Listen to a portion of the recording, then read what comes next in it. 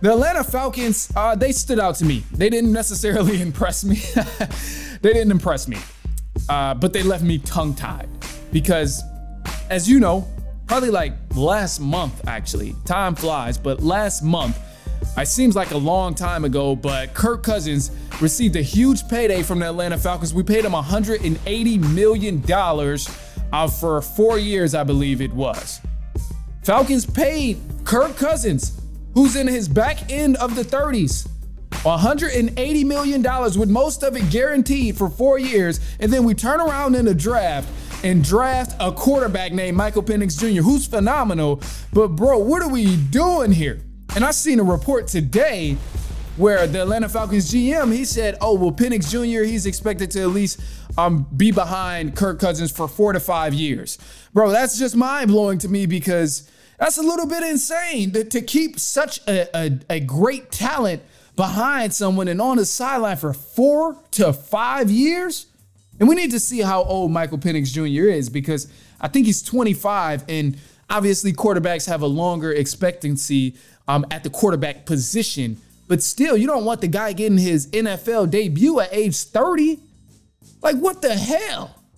So to me, I'm like, okay, immediately I'm thinking, all right, are we going to draft him or we drafted him? Are we going to trade him to somebody to get more ammo on either the defensive end or the offensive end? Or are we really going to hold on to a quarterback that we don't need, who can clearly be a game changer somewhere else? So, you know, they left me speechless here, and, you know, I was kind of mind blown, but we got to see how old Michael Penix Jr. is because, I mean, this just doesn't add up to keep a guy like this on the sideline for so long when we know how effective he can be playing in the NFL. He's 23 right now, but I mean, ultimately, wait 5 years, 27, making a debut in the NFL? Ooh, I don't really stand behind that. All right, there was another team, another pick that stood out the most to me, the Los Angeles Chargers. I like their pickup. They picked up an old lineman, and to me, this solidified that signal of starting fresh and just completely rebuilding. We seen the Chargers give away damn near all of their pieces, damn near all of their offensive pieces this offseason a few months ago. So now when I see them draft a lineman this high, it stands out to me pretty much saying that they're trying to build from the ground up, build that lineman up first, or build that offensive line up, and then, you know, start working at the skill position. So it just solidified a rebuild for the Chargers. I thought the Chiefs, I love the Chiefs move. Oh my gosh.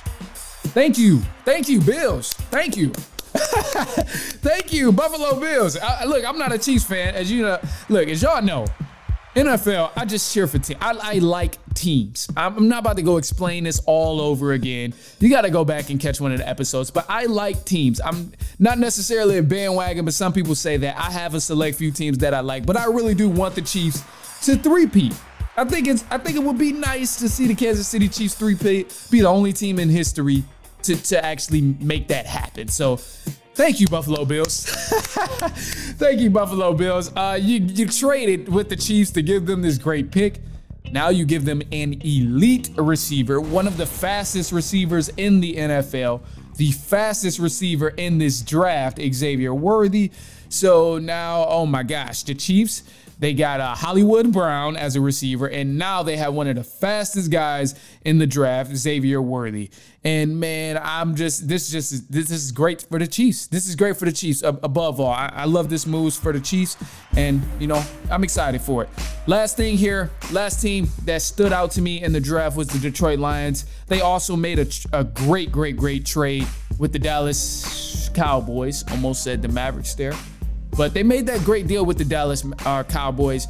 And the Cowboys, man, I don't know what the hell going on with them.